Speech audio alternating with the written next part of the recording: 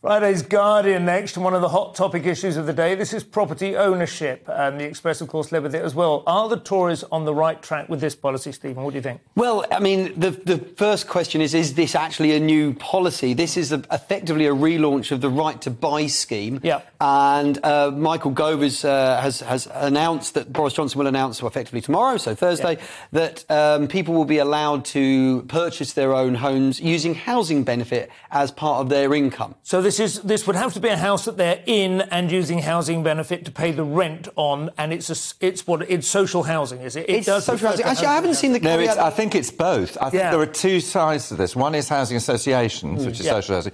But as far as I can read it, there seems to be an idea that any house that you want to buy... Yes, it does. You don't have to be in it, so to speak. This is a house that is going to be made available. But you wouldn't be able to force the owner to sell to you, would you? No. The issue about social housing, I think, is that when Margaret Thatcher offered the right to buy, the problem with it was not necessarily the right to buy, because the idea was that it was one for one, so you replaced it. It was the discounts. Yeah. So what they're saying here is it's going to cost £3 billion a year. But actually, by the way, we're not going to do that. We'll do a couple of pilot schemes in the Midlands, and actually it'll be capped within existing expenditure. In other words, it's PR.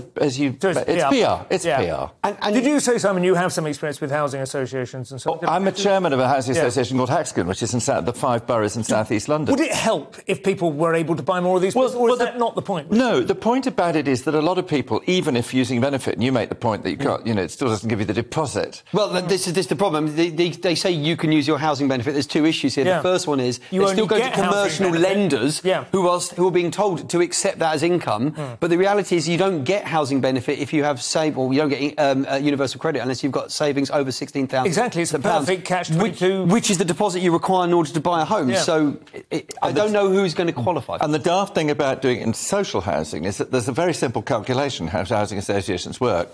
We own properties which people live in, their homes. We manage their homes for them, and on the basis of that asset we borrow, and in order to build new homes, and then the idea is we let them out at social rent so they're cheap, housing benefit is less, and so on and so forth.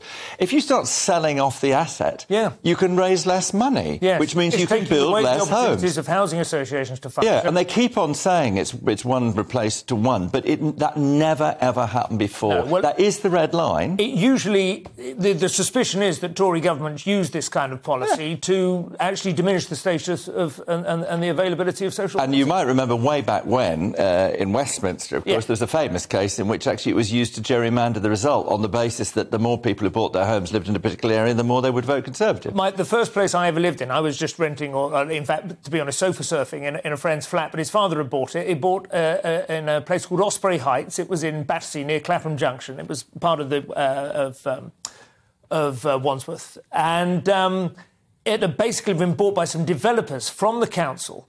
The council had essentially evicted all the tenants on the premise that there was some dangerous amount of asbestos in the building. This was the rumour anyway that went around. And then once they were out, they fixed it up and plugged it to these developers. Absolutely dangerous amount of collateral, though. Can I just also point out, as 3 Sussex residents right now, the idea of taking housing benefit, timesing it by 3.5 and allowing yourself to buy a property with it seems almost non-existent. Yes, I was going to say, you'd be very lucky to get a dog kennel somewhere out to the west of the city at the moment. Maybe they're going to terraform Lincolnshire or something. I don't know.